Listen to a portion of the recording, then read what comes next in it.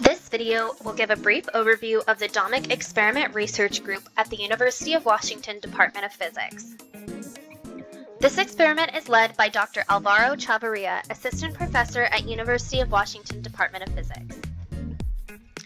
Others working in the lab include postdoctoral fellow Pitam Mitra, graduate students Kelly McGuire and Alex Piers, and undergraduate students Sam D'Ambrosia, Hans Gainsbauer, and Royu Zhang.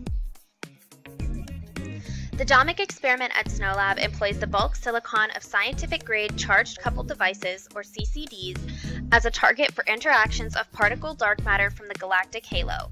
By virtue of the low readout noise of the CCDs, DAMIC is particularly sensitive to the small ionization signals from recoiling nuclei or electrons following the scattering of low-mass dark matter particles.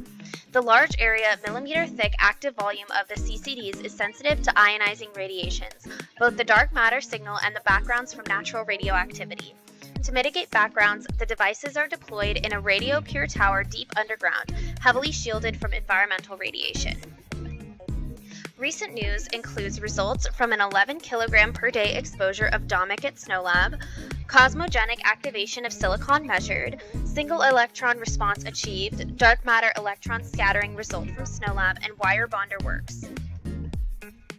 Thank you for watching. For more information, please visit their website at www.npl.washington.edu/DAMIC. Connect with us. Follow us on Instagram at UW Physics, at Twitter at PhysicsUW, Facebook as University of Washington Department of Physics, LinkedIn as University of Washington Physics, and subscribe to our YouTube channel for more information from the Department of Physics at University of Washington.